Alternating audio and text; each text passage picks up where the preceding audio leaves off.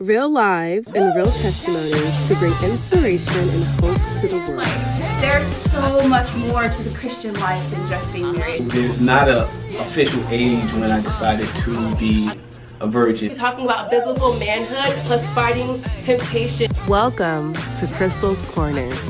Hello and welcome to Crystal's Corner. I'm your host, CrystalOTv, and today we have MsNaturallyMary on the show, who is also known as Mary Taylor. Hi guys. Thank you so much for being here, y'all. My pleasure. She is a YouTube celebrity, so go check her out. She's talking about. She's a YouTube celebrity, y'all. So also for all my YouTube junkies, go and subscribe. Go watch her videos, y'all. She's awesome, and I'm just glad to have her here today, really. I'm glad to be here. So today we're going to be talking about purity and waiting.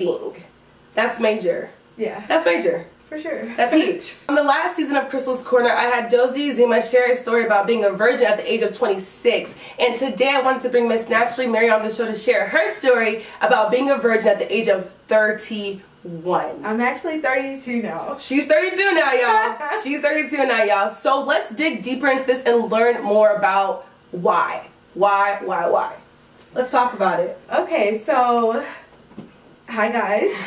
And I have a video on my channel that actually goes in depth about my journey, but I grew up in the church, and with that my beliefs and morals and everything are centered around just growing up in the church, you know, coming from that background. And I actually had a situation that I talk about on my channel where my sister, my oldest sister actually passed away because she got pregnant and just different things like that. There were complications in her pregnancy, and so because of that tragic situation, that just furthered my desire to actually wait until marriage.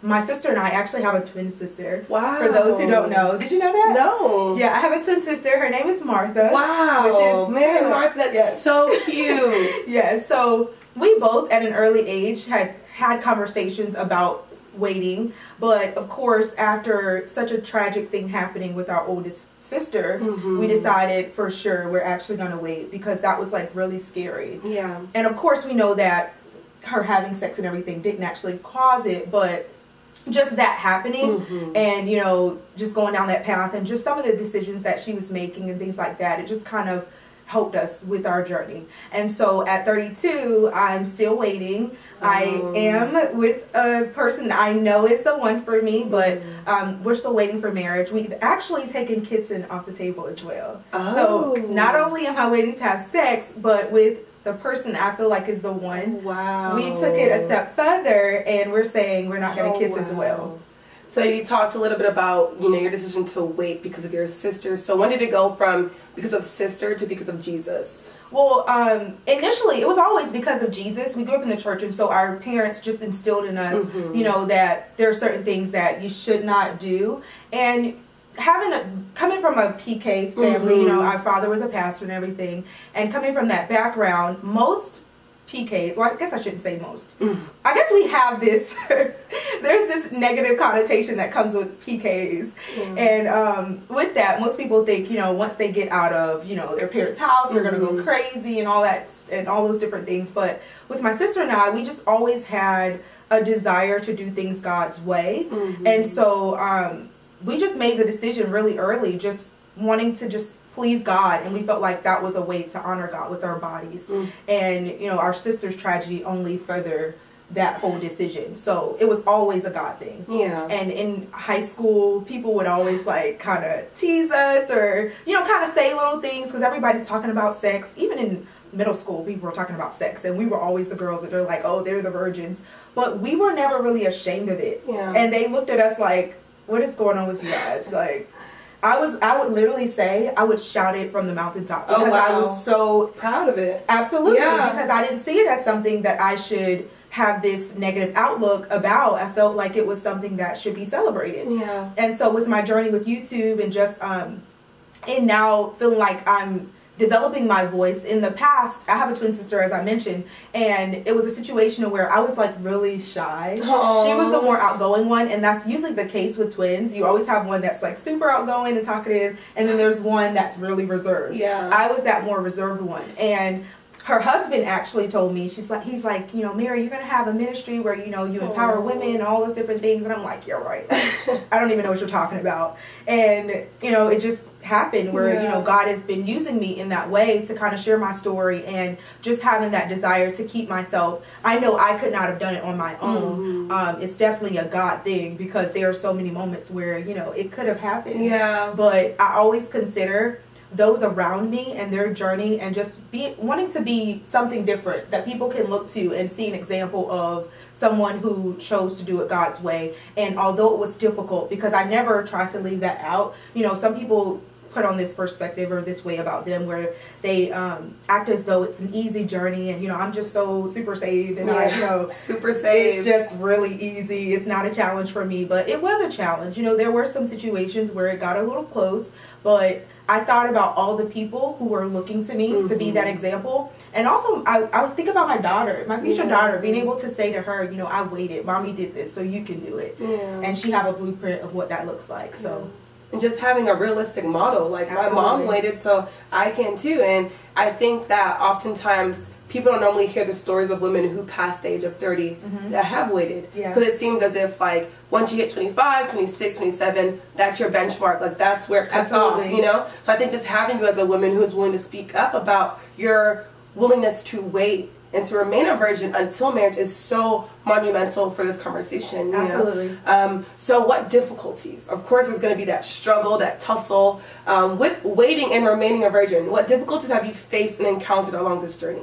First off, like, my sister and I, we were very, very close. And so when she got married, it was just a major struggle for me because it was like we identified ourselves with, you know, Mary and Martha. Like, we were just attached. So disconnecting the two and just our identities and now having to figure out who I am apart from her was a challenge. And she also waited. She was 21 when she got married, so that was something. And then after her journey, it was like I always desired to be married, and I thought I would be married at 25, and it's easier at 25 to save yourself, you know. And then as time progresses, you know, your hormones and stuff just increase, and it's like, oh my gosh, just help your girl because this is a lot. But just in those encounters, I'd always talk to my partners, whoever I was having a relationship with. I haven't had many relationships. I've probably had like 3 or 4 in my life, but I would make my partners aware, you know, this is something. Before I even got into a relationship, I would share with them, you know, this is my journey. I'm not willing to compromise on this. But in moments where, you know, the kissing and stuff would happen, you know, once you're kissing, it's like, oh, it's like a slippery slope. Absolutely. You start with, you know, the kissing, and then it's like the touching, and then stuff, and it's like, and then it's the sexing, and then it's the kids. Yeah, and then you find yourself like, oh my God, like, what is going on? And so in those moments, you know, we desire to have pleasure. And so in those moments, it's like, okay, this is going a little far. And then you have these conversations, and then it becomes this repeated conversation. I'm like, no. You know, your conviction becomes something that you really have to listen to. The voice of God you have to listen to in those moments. And there was a time where I remember I was kind of like ignoring the voice of God. Like, no, I like, you know, touching on me. I like the kissing. I like, you know, the stuff. And, you know, just a part of me was like, you know, why did you start this journey? You have to go back to why you started. And going back to that really helped me to kind of gain insight on what I needed to do moving forward. And if it was that I needed to end that relationship, that's what happened. I literally was like, no. I think we dated for probably like a week or so, and it was like I got really comfortable with this guy like really early, and I thought, you know, that meant we're meant for each other. If you get close to the person, you can tell them almost everything, you become, you know, best friends and all. You think, oh yeah, but no, God was like, he's not the one for you. Listen to the voice of God. When he speaks, listen. And so I was like, you know what, we have to end this relationship. This can't go anywhere.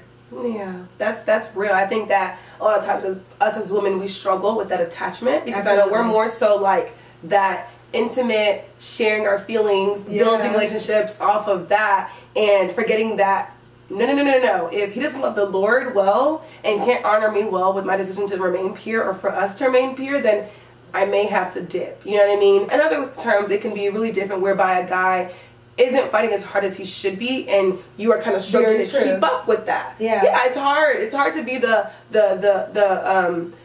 leader of purity in a relationship, because us as women, we desire intimacy, we desire that cuddling, and it's like we can't do that because obviously it'll lead to the slippery slope of potentially having sex and then of course dishonoring God and of course, you know, just other stuff like that. So I think that's pretty major, especially for you. Yeah. So I know a lot of women struggle with society's views on being a virgin or even talking about virginity. How did you remain focused? How did you remain steadfast on what you wanted to maintain in your life? As I talked about earlier, like the importance of identity, it's so important that you know who you are in Christ, because when others have their views and perspectives on different things, you won't be easily shaken or moved by those things. So because I knew who I was, it's like, you know, where you see on TV and just like Instagram, you see all this stuff where, you know, sex and stuff is just like celebrated. I wasn't somebody that was just going to cave on what I believe in. I'm like, this is celebrated, so let's celebrate abstinence. Yes. Let's celebrate purity. Let's talk about that. Like, that was my perspective. I'm not going to be quiet about my journey. You know, if this is something that people are highlighting and it's just constantly, you know, showcased, then purity should also be something that's showcased. Let's talk about doing it the right way. And it's not to come down on anyone who has gone down the path of, you know, having sex, because I know. And I'm so glad I had those encounters where it was close, because from my background, and I'll share this on my channel, just growing up, you can be conditioned when you're raised in the church that, you know, certain people are heathens or like they're sinners, and, you know, you just have this judgmental view of others. And that was something that was projected on me as from an early age. And so as I grew and I learned the heart of Christ and truly knew his character, I understood that, you know, just as easily as those people fell, I could absolutely fall. And so although I, you know, had those encounters and may not have handled things the best way, you know, I'm glad that I did, because prior to that I had never had an encounter where it was like it was a close call or anything. And I was like, wow, like this is easy. Falling into temptation is very easy. And so deciding not to and being able to be a light and also be able to share that transparent part of it, that it's hard and yes, I get weak as well. That's the most empowering part for me. Not just to be able to say I'm a virgin and I'm like holier than thou, but rather God saved me and God kept me, and it is hard, and I understand your challenges. Yeah, that's good. That's really good. What advice would you give to women who are waiting or kind of have fallen in that desire to wait and want to continue waiting? What would you say to them to encourage them? Maybe women who are kind of like going up in their age and they're feeling like their clock is ticking and they feel as if they need to just get this over with and just settle. What would you say? Those are like two separate questions. I know that's a lot of questions. So the first question would be, what would you say to women who have either fallen or who are still waiting to encourage them to continue? I'd say it's worth the wait. It's absolutely worth it. You know, I shared that at 25 I thought I was going to be married, and, you know, it would have been easier at that time because it's, you know, not as much time that you're having to wait. But having gone through this journey and trusted God the whole way through, and God to have now delivered the person that I know is the one for me, is like, I just know God shined on me, and I know that our future is going to be bright because of it, and it's only going to be better just because of the wait, and just honoring God in that way. So in your journey, trust the process and know that this is a journey that God is honoring. Continue to be diligent about it. Know that you're shining, even if it doesn't seem like it and it is difficult, that there are other people around you who need to see someone like you who's deciding to, you know, go about this hard task and be diligent about it and do it with a smile. There are people who go through this journey and they're like, oh my God, I'm just struggling and, you know, woe is me. But to go through it with joy, I feel like that speaks to, you know, just your faith and, you know, the God that's on the inside of you. Allow him to shine through you through this journey and just embrace it. Like, it's not a horrible thing, you know, you will not die. Yeah, it's not a curse. It's a great journey, and it's so worth it. It's so worth it. Like, the partner I have now, I'm like, oh my God, like, Jesus, you definitely did this. Aww. He is so amazing. That's amazing. So what about for the clock is ticking camp? What would you do the clock is ticking? Maybe women who are feeling as if I'm getting up there in my age, I need to get married, I'm just going to settle. Like, how would you encourage them to not settle and to just continue the good fight? I felt that way, you know, because I'm 32, of course. And so when 30 hit, I wasn't with my now boyfriend at that time. And so at 30, you know, there's my parents and just everyone's like, Mary, when are you getting married? And because I have a twin, it's like, what in the world? You know, there's all this comparison. But God's timing is perfect.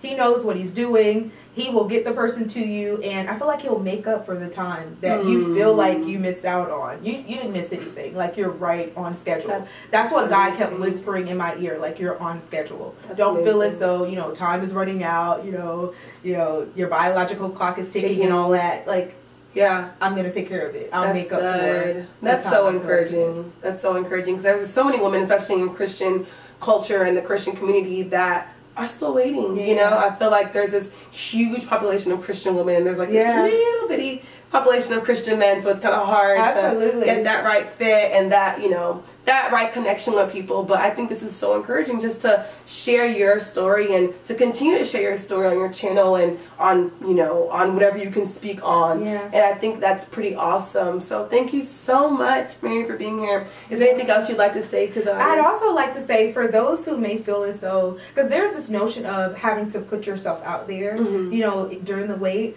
that during this process, you know, you should be going out, you should be doing all these different things, because people would tell me, you know, you need to make yourself visible.